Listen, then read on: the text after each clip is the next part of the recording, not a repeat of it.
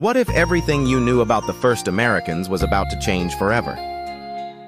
In 2014, deep inside the submerged Hoyo Negro Cave in Mexico's Yucatan Peninsula, a team of divers made a discovery that stunned the scientific community and the world: the nearly complete skeleton of a teenage girl, now known as Naya.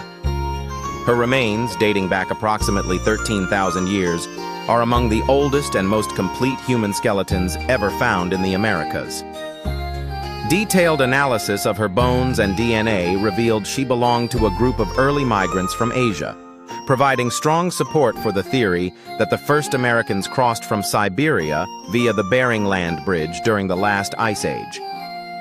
Naya's skeleton was found alongside the bones of extinct Ice Age animals, such as giant ground sloths and saber-toothed cats, offering a unique window into the lives of both humans and megafauna of that era.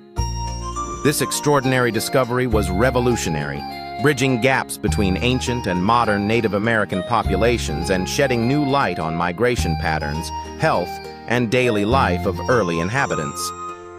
Naya's story fundamentally rewrote the timeline of human presence in the Americas, proving that our ancestors arrived much earlier than once believed and deepening our understanding of prehistoric human history on this continent.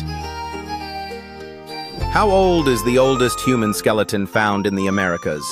Dive into the story of an ancient discovery that changed what we know about early humans. Follow. Don't forget to like, comment, and subscribe to support this Kak Bukar storytelling content.